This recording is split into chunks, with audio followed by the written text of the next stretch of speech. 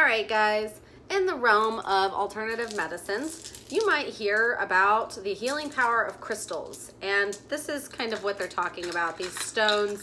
I have tons of them. So if I don't believe in the healing powers of crystals, why do I have like 40 stones?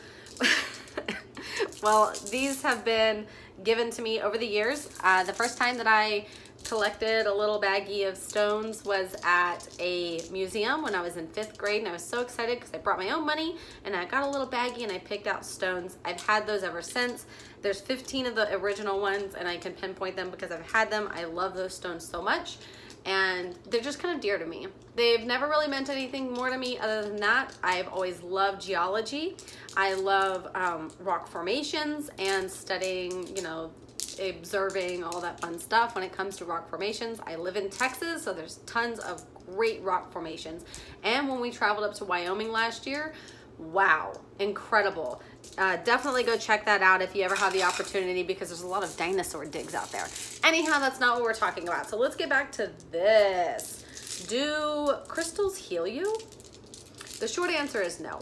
So there's the realm of using crystals as a means of energy healing. There's different, if you've heard the term chakras and stuff like that, that's really what that's all referring to. So I'm not going to really get into any of that. What I specifically want to talk about is something called a teething necklace. So have you ever seen a little baby? I'll stop rattling rocks. Ever seen a little baby wearing a choker type necklace and it has stones on it? Let me see if I have one that's similar. This is very similar to the type of stone that you'll see on that. What that is an amber necklace. And mothers often put these on their babies as a teething necklace because it is supposed to help with the pain from teething. So teething is when a baby's getting its teeth in and it hurts really bad. And you'll see this little necklace kind of lined with stones that look similar to this. Really no need to worry.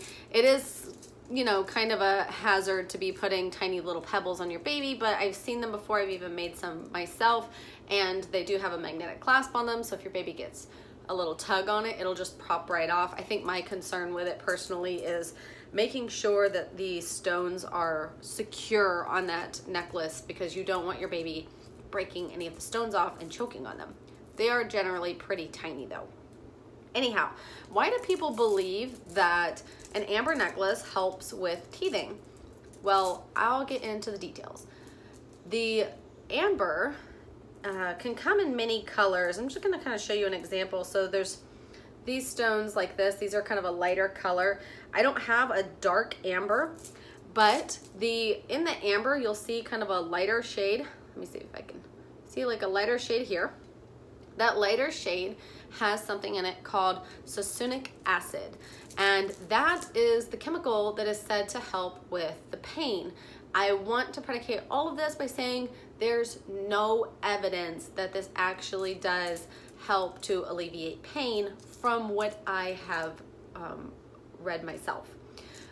So anyhow, like I said, that chemical is called succinic acid. I believe that's how you say that. And it is the white that you see in the amber. So when you find dark amber, if you are looking for a teething necklace, when you find dark amber, it doesn't have as much succinic acid in it.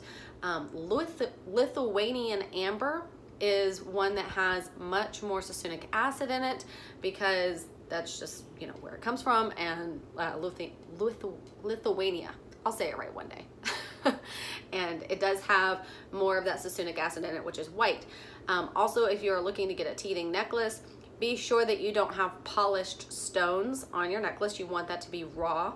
The reason being is the way that it works is when that succinic acid is against your skin, it gets warmed up, and that succinic acid absorbs into the skin, and that is what is said to help alleviate the pain. So some people might have wrist pains and they'll wear a amber bracelet to help with the wrist pains, because that, I just spit, that's so gross, because that sits right there on your wrist, or because they're teething and this is so close to where their teeth are, they might wear the necklace, and so on and so forth. So I just wanted to clarify for those of you that have seen infants wearing something called a teething necklace, why that is said to actually work. It's not the same thing as crystal healing by any means. Crystal healing is believing the stones themselves possess a energy that correlates to your body's energy. You can look into chakras and crystal healing and that sort of thing, but like I said, I do not buy into crystal healing whatsoever. I just happen to have stones because I absolutely love geology. I love rocks. I think that they're amazing, and I do have a really cool collection. My favorite is this really wonky one. You see here?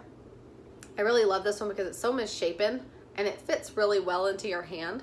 So whenever I'm trying to concentrate or something, I fidget a lot, and this is something that I put in my hand and I just kind of turn around and it helps. It's kind of like the fidget cube type thing. It's just my little fidget stone. So that's why I really love this one. And it's always been my favorite. I do have another one that has a little notch in it. This one here has a little notch in it. I don't know if you can see that little notch right there, but I like to take it and put my fingernail in it and just kind of mess with this stone as well. It's almost cubic, so it's really weird. Anyhow, let me know what you guys think and what your experience has been with using teething necklaces or using amber. If you have any types of articles that you'd like to link, if they are, you know, backed by something, then I will definitely pin your comment, and that way we can kind of share some education and information about how teething necklaces work and the ideas behind why succinic acid helps with that.